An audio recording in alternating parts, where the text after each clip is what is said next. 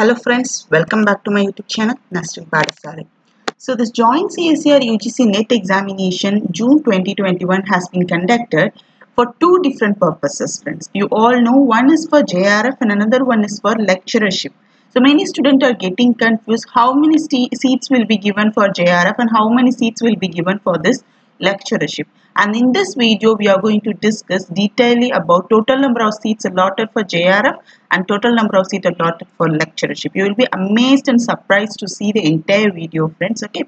So if you take JRF, it's a junior research fellowship, friends. Salary or stipend, both are same only. So it is given by CSIR. So for 5 years, the CSIR will give you salary. So if you are a JRF, then you will be getting 31,000. So after a completion of 2 years or 3 years, you need to submit a report to the CSIR and they will promote you for this SRF, where SRF will get 35,000 plus HRA. Regarding this HRA, we will discuss in a separate video. Please subscribe to my YouTube channel. Next, if you speak about this lectureship position, so lectureship is nothing but is only with respect to assistant professorship, friends. So if you are a student who are not involved in research, or if you are a student who are finding clearing this JRF is very tough, then you can approach this lectureship. So with regard to this lectureship, this institution, say if you are going to apply your teaching job or a professor job in XYZ college, means that college will give you the stipend. So you can both apply in government college and also private college, friends. Okay, so you have that particular option, and this lectureship option is only for those who are involved in teaching profession or any other profession, friends. If your ambition is do a JRF and do a scientist, means you should write this JRF examination, friends, because clearing lectureship is not that much decent, friends, I can say. And if you cleared under this lectureship position also, you can work in a research division. Say you can work in DRDO or IAC Bangalore or some other IITs, NITs, you can work. That's not a thing. But the thing is that you'll be working as a project fellow. Nowhere below your name, you won't be given as JRF. Okay, if you are selected as a JRF, means for 5 years, the CSIR will give fellowship. So by taking the fellowship, you can put your FD or you can save your amount or you can buy something like that, I can say. Because CSIR, assuredly, they will give the fellowship.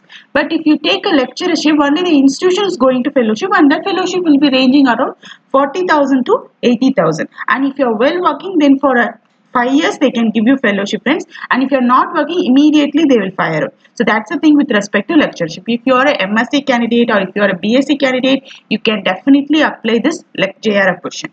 And next important thing is that JRF means if you are qualified JRF, automatically you will be qualified under lectureship. So you have two things. Either you can select the path of research, or else if you are not interested in research or currently you need to take any career break in research and all, you can take this lectureship. Okay, so you have two options. Either you can take JRF and you can take lectureship. So if you apply for JRF, means then you are eligible for the lectureship also. You can check the result paper and all, friends. So in upcoming video, once the result for the exam has been released, definitely I share a separate video regarding to JRF and lectureship, friends. Next, saying if the cutoff for JRF is 50%, which means for 200 marks, you need to get 100 marks. And the cutoff for this lectureship is only 45%. So mostly the cutoff for LS will be very much less when compared to JRF, friends. So if the cutoff is 45%, then you need to get 90 marks out of 200. See, my mark is 98 marks out of 200, means I didn't clear the exam under JRF category, because for JRF category the cutoff is 50%, but I cleared the exam under lectureship category. Okay, and another thing you should know, if you are cleared your exam under LS category, means you are not eligible to get fellowship from CSIR to do your PhD. But clearing LS will keep yourself motivated, and it is also an additional qualification, friends, because if you go to any job, a student who didn't even clear lectureship, he or simply came for the examination, and if you clear lectureship position or NET examination, means definitely you will be selected. And clearing lectureship will definitely motivate you and upgrade you, and it will provide you confidence to clear JRF in next year. Next, how many seats for this junior research fellowship? Okay, if you take the exam and last year analysis starting from June 2017 to November 2020, you can able to see, since why I am putting CSIR JRF and UGC JRF, it is a joint CSIR UGC examination, friends. Since it is a joint CSIR, both the CSIR and UGC will give you fellowship. CSIR will give fellowship for 70% of qualified student and UGC will give fellowship for 30%. So if you are selected as a CSIR fellow means, I think you will be under very much tension because the CSIR will not in prompt in giving amount and fund and all. But if you are a UGC fellow means definitely UGC will give fellowship amount and all on time. So if you are a UGC fellow, there are many advantages for you friends. Okay. And next thing, starting from June 2017 to November 2020, can you able to see the fellowship? It's same only. If you take a mean, there was no increase. If you take only December 2017, they had given fellowship around 400 candidate has awarded CSIR JRF fellowship.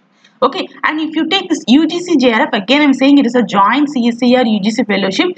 CSIR will give fellowship for few candidate and UGC will give fellowship for few candidate. Okay, and for UGC number ranges 15,500 only, but only from June 2019 they had increased the fellowship like 100 or 200 fellowship they had increased. Okay, so both the fellowship they given by CSIR and UGC. CSIR JRF will give fellowship and UGC also give fellowship for few candidates. Total number of fellowship you can range, it's ranging only around 3,000 only. So greater number of fellowship was awarded in December 2019 where they had given 5,473 students has awarded the fellowship, junior research fellowship, whereas the minimum amount was with respect to this particular year, June 2017.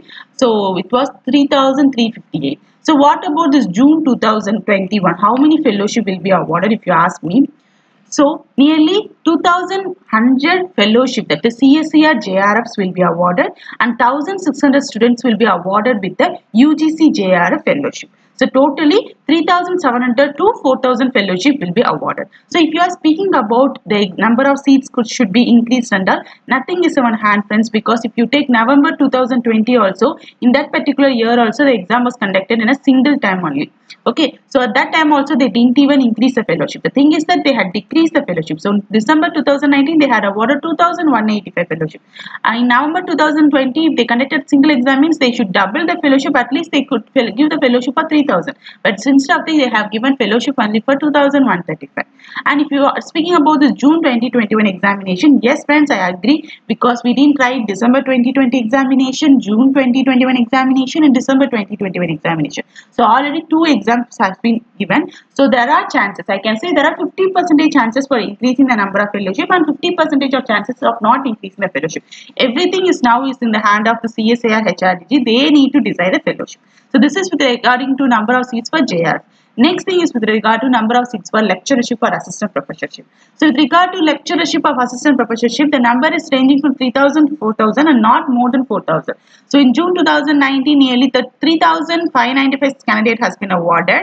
And with regard to this November 2020 examination, nearly 4,395 candidate has been awarded with this LS. So, okay, this is the number point difference, that they are not going to increase the fellowship above 500. Even though after clearing this lectureship, the student cannot able to expect the fellowship to be given by CSIR, because as I mentioned earlier, lectureship is only an eligibility to clear the lectureship. And you, by using your force and your outsourcing, like you need to have enough contact with many people and you need to apply for any lecturer position in government college and private college only, and that college only will give you fellowship. At least they should increase this lecturership thing, because now if many students who didn't clear didn't get a mark with respect to JRF, they will be expecting at least clearing lecturership. At least clearing lecturership doesn't signify the candidate will lose the interest in research and all.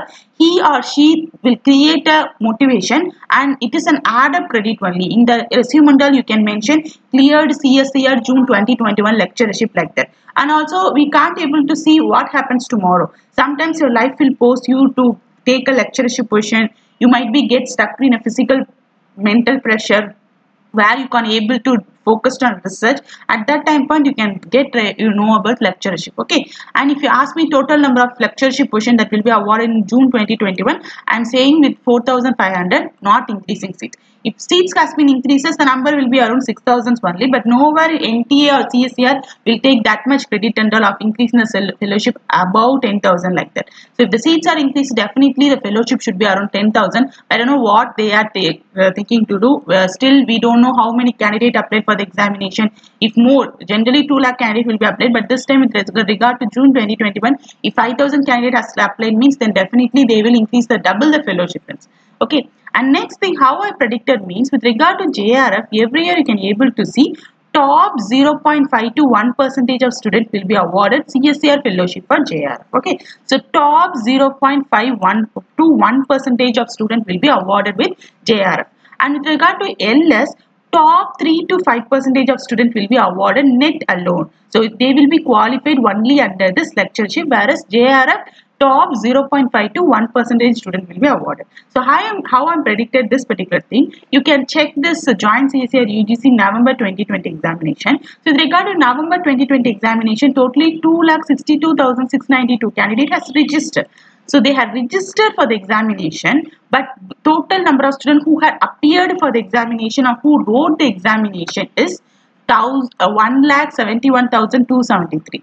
So why this much differences means, many students by the eagerness or by the peer pressure or by the college pressure, they had applied, they will register, but at last they won't write the examination, thinking that I didn't even prepare any examination, then why I should write. So that's the reason why this many students only wrote the examination, or else they may be in the financial distress where they can't able to pay their fees at last minute, or else their application form will be denied by the exam conducting authority. So totally 1,71,000 students has wrote the examination, but if you see total number of students who qualify the examination is around 8,278, which means totally top 3% of students will clear the examination, friends. So you can able to see remaining 97% of students, they had failed the examination, they didn't even clear the examination. So what I'm saying from this particular thing itself, the exam is getting much more harder, and the CSIR is also getting a tougher question paper, and from government side also, from research, they are not even allotting many finance. If they are instead of